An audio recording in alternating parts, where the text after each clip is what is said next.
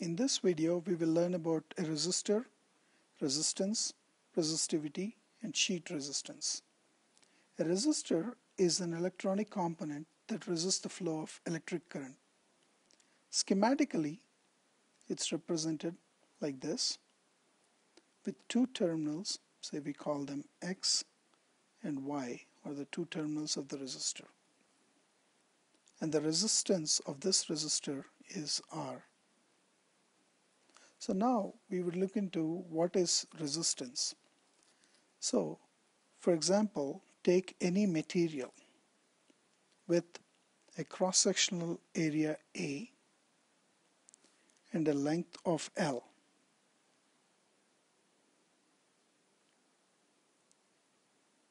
So the length here is L, the cross-sectional area is A. So, and this is made up of, say, material M1.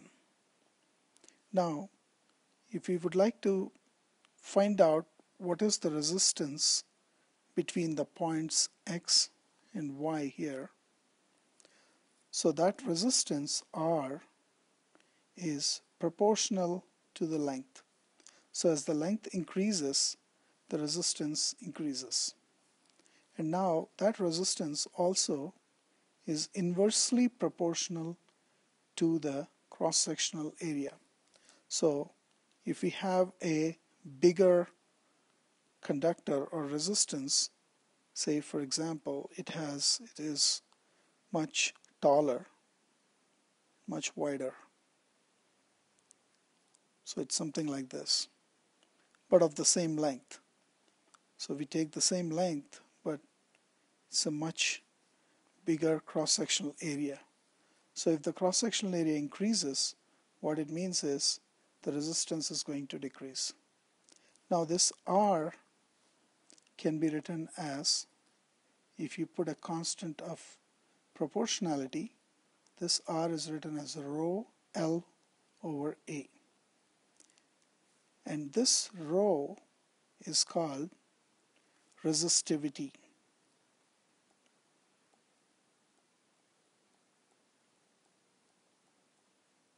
Now we will see what the units of this resistivity are. We know that the units of resistance are ohms.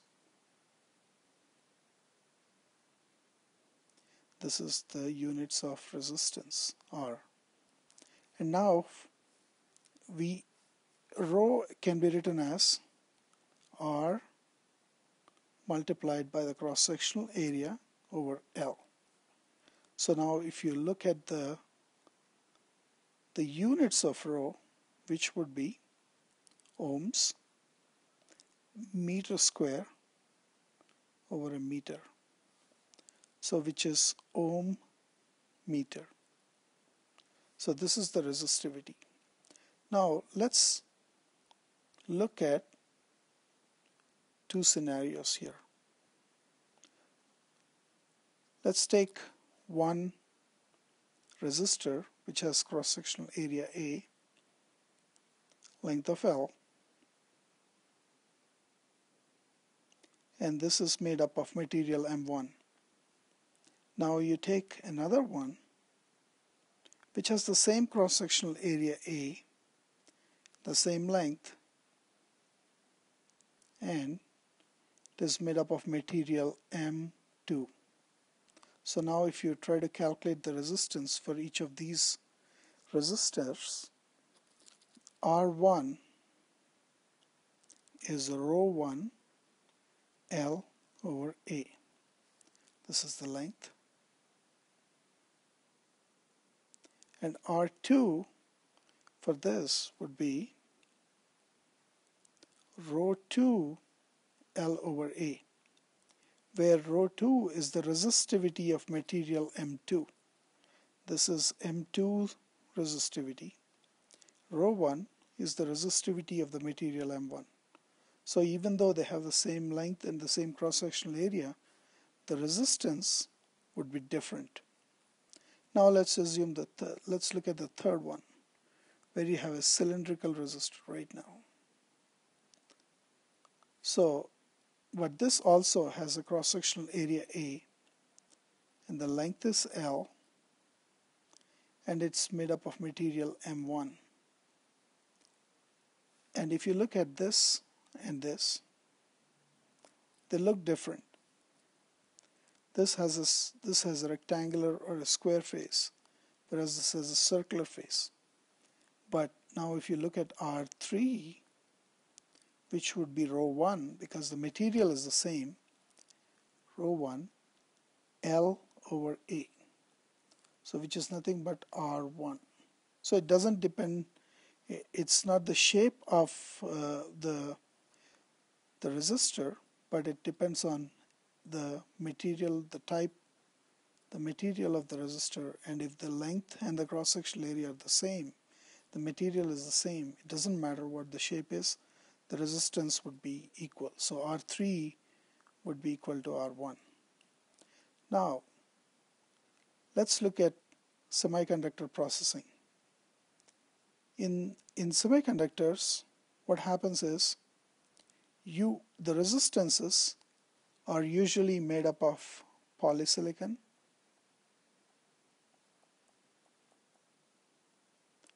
or there could be N-well or diffusion,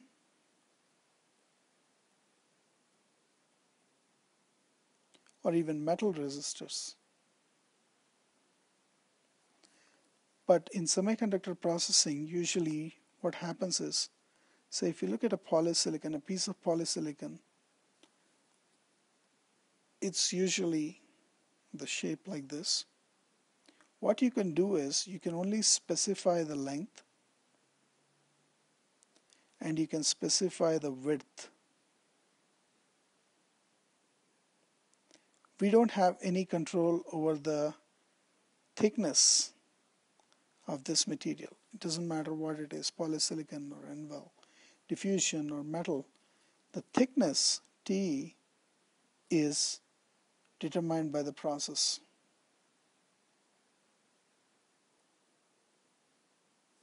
Is determined by process.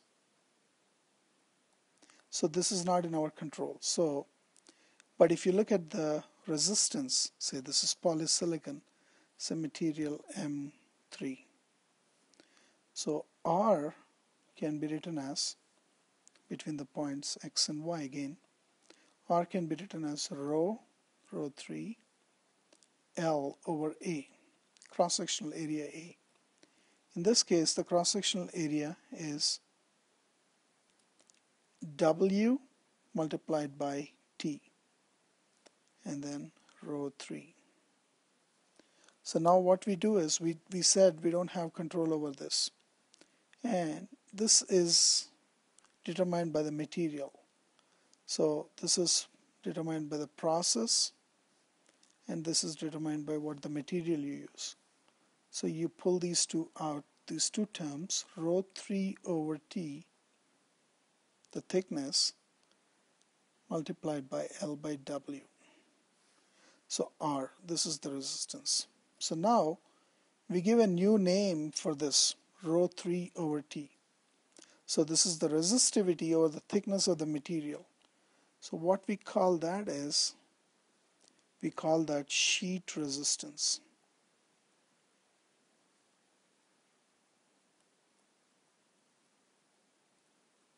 It's resistivity rho over T, thickness.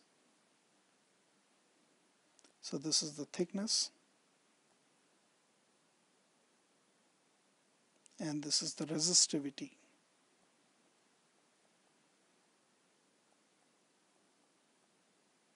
So now R is usually written as rho L over cross-sectional area, which can also be written as RS, which is the sheet resistance, L over A.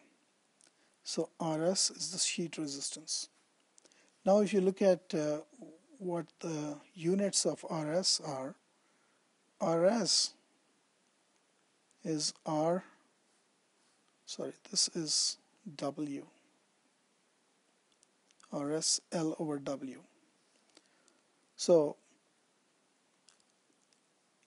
the units of RS are R multiplied by W or L, which is ohm meter over meter, so which is nothing but ohms. So that's why we call it sheet resistance, not resistivity. But we usually, in semiconductors, it's usually specified as ohms per square. What the square means is, because you don't have control over the thickness, so this is the W and the length of the material, L. So you take it as squares here. So this is the length, say the length is here, in this case approximately is L is say 2.2 times W. So you got 1 W here, 1 W here, and 0.2 W here. So each square, if you look at this square, each square would contribute to a resistance of Rs. So this is Rs, here is Rs, and here is 0.2 Rs. So the L is 0.2 W. So the total R is 2.2 Rs. So that's why sometimes it is termed as the units is ohms per square. So that is the sheet resistance.